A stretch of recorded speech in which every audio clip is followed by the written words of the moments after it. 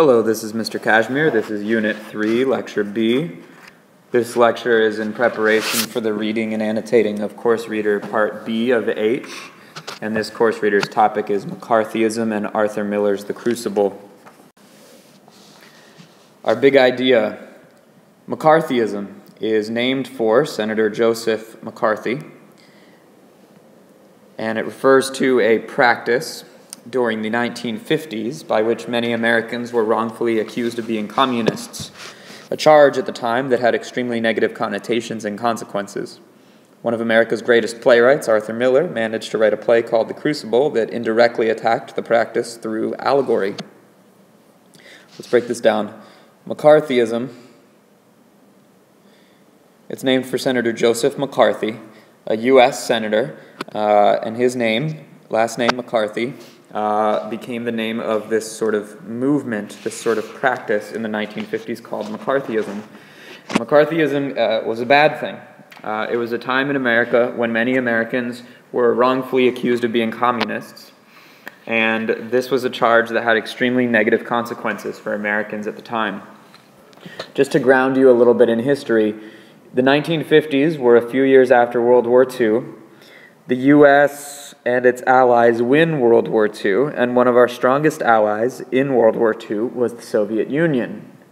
Now, the Soviet Union had a different form of government and economy than we did, and their form is called communism, whereas we live in a democratic society, and our economy functions under the laws of capitalism.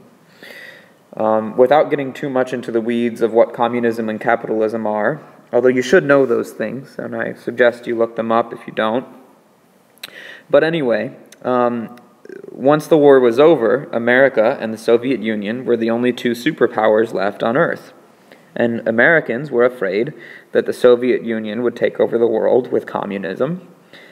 And so, quickly, it turned out that our former ally became a bit of an enemy.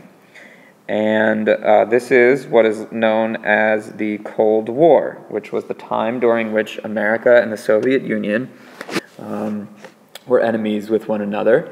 And although we never bombed each other or actually went to war, we got very close many times. Anybody in America who had communist sympathies, anybody in America who was super liberal, had socialist or communist ideas about the way that a perfect society might work, they were considered to be suspect, possibly traitors, possibly spies from the Soviet Union.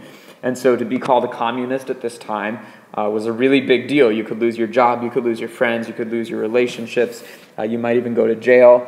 And McCarthyism was this time during which Senator Joseph McCarthy led a committee in the United States Senate called HUAC, the House Un-American Activities Committee. And what he would do is he would call in these people who were supposedly communists or had been to communist meetings or who knew communists.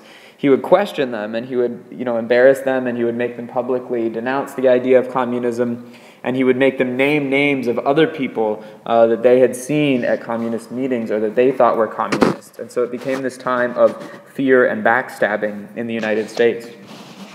Now, at the same time, Arthur Miller, who actually was one of those who had some trouble with this committee, he wanted to do something about it. And as a playwright, his instinct was he wanted to write a play about it, but he couldn't write a play about McCarthyism directly, right? You couldn't just openly criticize Joseph McCarthy. And so he found a way to criticize McCarthy through allegory. He wrote a play called The Crucible. By the way, if you don't know what the word crucible means, maybe a good idea to look up that word. He wrote a play called The Crucible, and it indirectly attacked McCarthyism using allegory. And allegory is basically a symbolic story where you're writing about one thing, but you're really writing about another. And what Arthur Miller decided to do was he wrote a play about the witch hunts in Salem, Massachusetts, back in the late 1600s. There were these witch trials where people were put on trial and found guilty of witchcraft and sentenced to death. And it was this time of great fear and of people naming names and of people backstabbing and of innocent people losing their livelihoods and their lives. Arthur Miller saw a great parallel between the time of the Salem witch trials and this current time that he was living under of McCarthyism. And he decided that if he wrote a play about the Salem witch trials, showing how crazy everyone was back then, maybe that could be a sort of thinly veiled attack on McCarthy. And without directly attacking McCarthy, he could use allegory to do so. So he writes this play called The Crucible, which is now one of the greatest and most well-known American plays of all time. So what's in your course reader? Well, you have 4 readings in this course reader. The first reading that you have is an abstract from The New Yorker. You'll notice it's only a page and a half long. Arthur Miller, in 1996, about 40 years after writing The Crucible, writes a piece in The New Yorker called Why I Wrote the Crucible, and it's about exactly that. It's about why he wrote The Crucible. I've not given you the whole article. I've just given you the abstract, which is basically just a brief summary of the article. B2 is another article by Arthur Miller, this one from the year 2000, so about 50 years after he wrote The Crucible. And this is called Are You Now or Were You Ever? Are You Now or Were You Ever is from the question that Joseph McCarthy would ask people at his hearings. The first question might be, are you now or were you ever a communist? And in this article, Arthur Miller, it's a long article, he talks about his life during that time, his art during that time, the fear and the backstabbing that was going on around him, and his slow and sure decision to write The Crucible. He also talks about his feelings now, looking back on The Crucible 45 or 50 years later. B3 is a Wikipedia entry about The Crucible itself. On page 1 of B3, you'll just get a brief overview of the play, and on pages 2, 3, and 4, you'll get a plot summary of the 4 acts of the play. B4 is an excerpt from the play. It's the last several pages of the play. It's actually basically the last scene of the play, The Crucible. How do you read this stuff?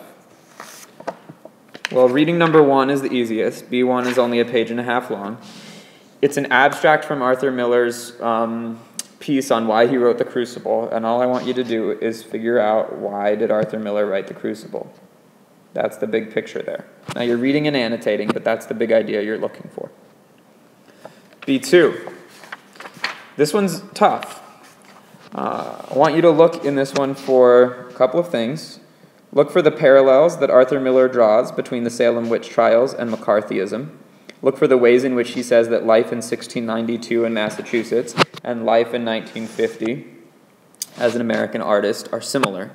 These, of course, are the parallels that led him to write this allegorical play, so look out for those.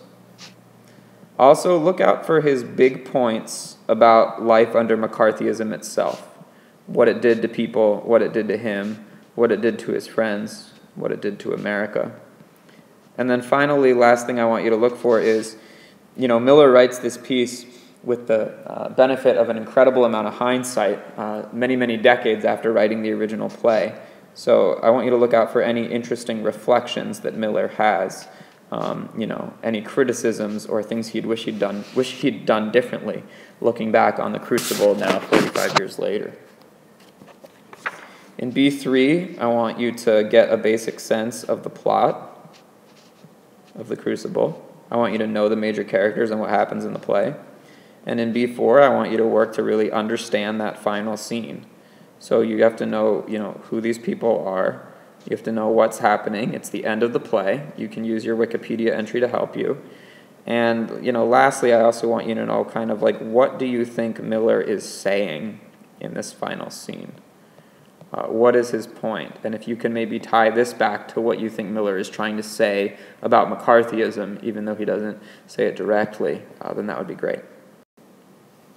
So as far as optional pages go, there aren't any optional pages in this course reader. There are only 4 readings, and you've got the weekend to do it, so you should be fine. As far as miscellaneous notes, I do want to give you one tip, and the tip is this is a great course reader to use YouTube to help you with. If you type in McCarthyism to YouTube, you'll find a lot. You type in The Crucible to YouTube, you'll find a lot. If you type in The Crucible and McCarthyism, you'll find a lot. Everything from documentaries to scenes from the play to videos about the links between the two. YouTube can be a great resource for you. Last note is, I would say don't come to class without understanding the following. Okay. 1, understand McCarthyism. 2, understand the Salem witch trials. And 3, understand the crucible. Okay. And finally, understand the relationships between these things. Come in with an understanding of McCarthyism, the Salem witch trials, the play The Crucible, and the relationships between those three, and you should be good to go. Break a leg, guys.